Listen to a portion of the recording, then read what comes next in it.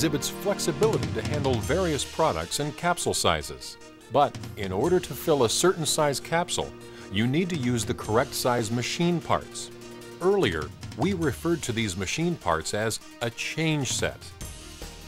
A change set is a set of parts for the rectifier, the closing station, and new capsule rings that allow you to run different sizes of capsules through your machine. And you, as an operator, will probably be called upon to complete the process of putting in the correct change sets. We refer to this process as a changeover. The first step in completing a changeover is to turn the main power switch off. If you have any capsules left in your hopper, remove them. Start by changing the rectifier. Open the clear door to the rectifying assembly and remove the air hose attached to the rotation module by pressing the lock back and pulling the hose away. Lift the rotation module straight up off of the positioning pins and set it aside. Remove the 2 screws from the guide chute and gently pull it out. Remove the 2 mounting screws that hold the feed block. Pull the feed block out, being careful not to hit the retaining bar on the copper springs. To remove the rectifier block, reach in and pull the ejector rod bracket towards the front of the machine to release tension off of the shoulder bolts holding the block. Loosen the bolts and pull the block out gently.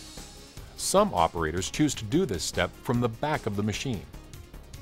To insert the correct size pieces, repeat the process backwards. Start with the new rectifying block. Line up the right side rectifier blade bushing with the center of the cam. This will give you a good starting point.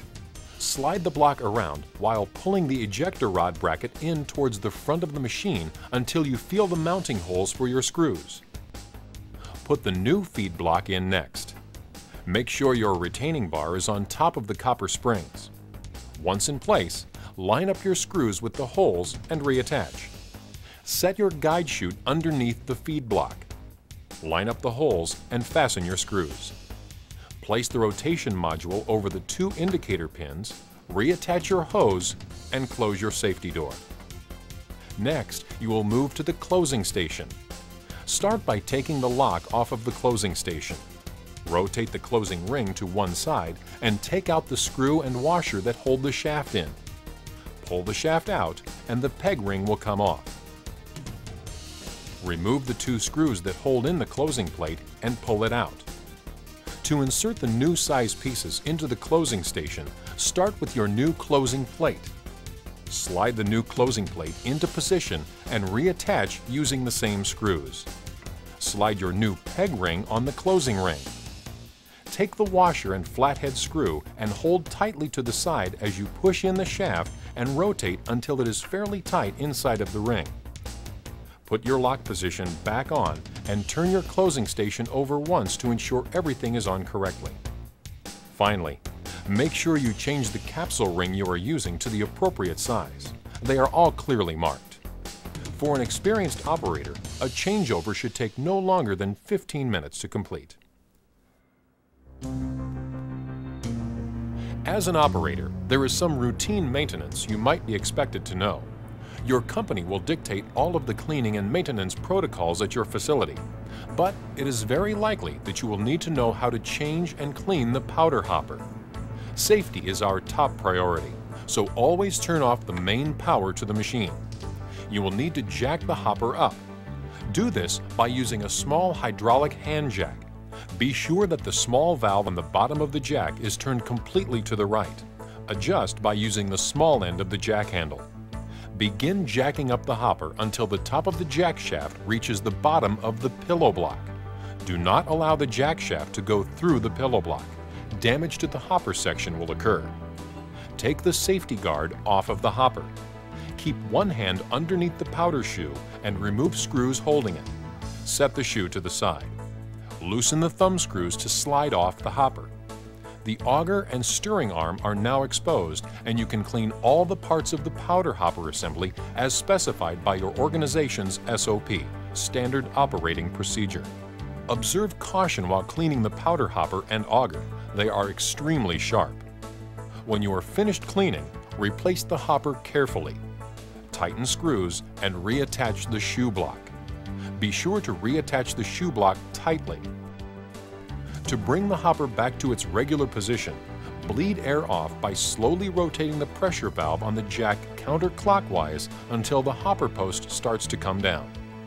Be sure to hold the hopper steady so it does not sway forward or backward while it comes down to its resting position. Bring the hopper and block down to the point where the hopper post is sitting on the Delrin spacer on the table. In addition to cleaning the hopper and auger, you might be expected to complete several other common maintenance tasks. Again, your company will dictate all cleaning and maintenance practices at your facility.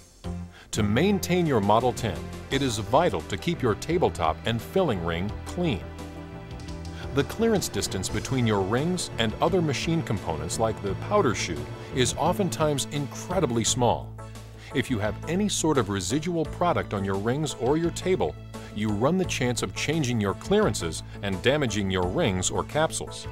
This is a costly mistake, but you can avoid it by keeping your work area free of residual product. Use a soft brush to push powder into your powder tray, or use compressed air to blow powder away from your work surface. Keep the vacuum port clear of powder. You will lose your vacuum if the vacuum canister or the vacuum lines get too full of product. To ensure your vacuum lines are clear, do routine checks on your vacuum canister. To do this, open the left panel of the machine. Undo the thumb screws on the vacuum canister and check the bag. If the bag is full, replace it or vacuum it out. When replacing the lid, make sure it is sealed tightly. Any leak in the seal and you will lose even more vacuum. If you don't want to take the time to check the vacuum filter, you can check the hard filter, secondary to the vacuum filter. It is a little easier to access. If there is product buildup on the hard fiber filter, you know it's time to clean out the vacuum filter. And because you will be constantly dumping bad capsules and powder into your scag drawer, you will need to clean it regularly, especially between filling different products. It can contaminate your workspace with residual product.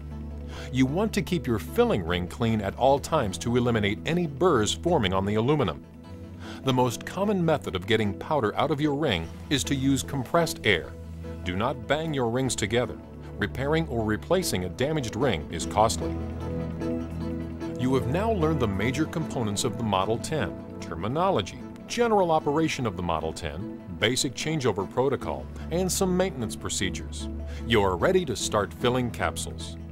We hope you enjoy working on one of the highest performing semi-automatic capsule fillers in the industry today.